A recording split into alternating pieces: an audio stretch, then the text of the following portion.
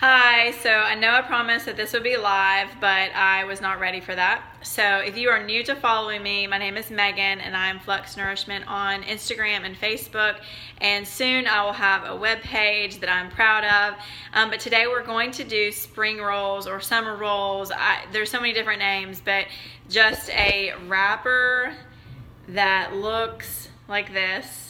And it has lots of vegetables in it, and I'm using bean threads inside and a brown rice wrapper. So I'm kind of give you a tour of what I'm using before I start, and then we'll have to wait for the wrapper to get soft enough. All right, so this is the brand of wrapper that I'm using, and I got it at Whole Foods to begin with, but then I found it on Thrive Market also. So that's the first thing. You're gonna soak it in water. And then I'm going to show you all of my veggies laid out.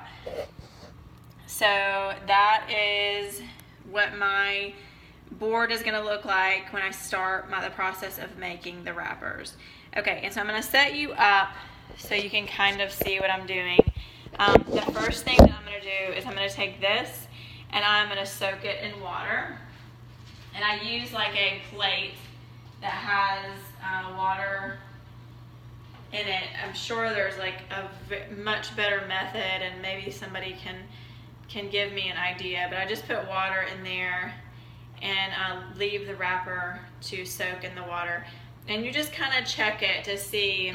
You'll get used to like what works the best, but if you take it out too early, then it's not soft enough, but if you take it out too late, then it's too soggy and it won't, it just tears really easily on your platter.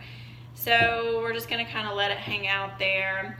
I chopped up cilantro, basil, cucumbers, and like these little stick things, carrots, also thinly sliced. This is a white carrot, but I also have orange carrots here.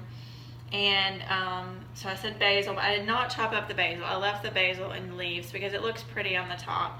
And also spinach.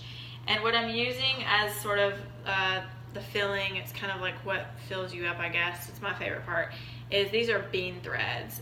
You can also, if you can't find bean threads, I got bean threads from Whole Foods. I haven't checked to see if Thrive has them. But I'm sure they do. If you can't find them though, you can use just a brown rice noodle. And actually my assistant Sam is going to give me some brown rice noodles, and so I can show what brand I use in case you can't find the bean threads, because you can definitely find Annie Chung's My Fun noodles anywhere, in pretty much any grocery store. Okay, so this is kind of the consistency that you want. That's how long you want it to soak. And I'm going to lower you guys so you can get a better view of what I'm doing here. So, oh yeah. All right, so here is the other option. If you can't find the bean threads, you can use the Annie Chung's My Fun. And, okay, so we are going to start out with the bean threads. And you're just gonna put a glob there. You don't want to add, you don't want too much, but you also don't want too little in your wrapper, because then it'll just be a skinny guy.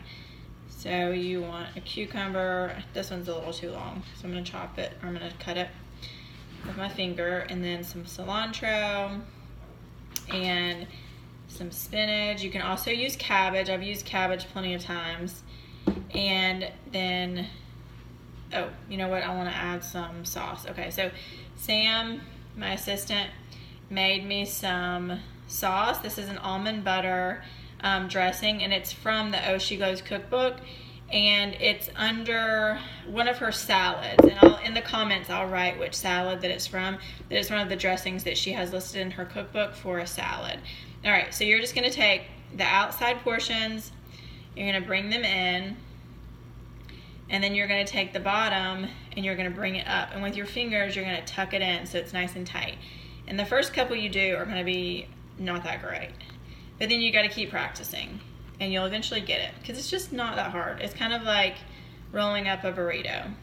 And then you have a little imperfect summer roll that will be delicious to eat. And then you can dip it in the sauce and it's really yummy. So I think that is it for you guys. If you have any more questions, I hope that was informative and helpful.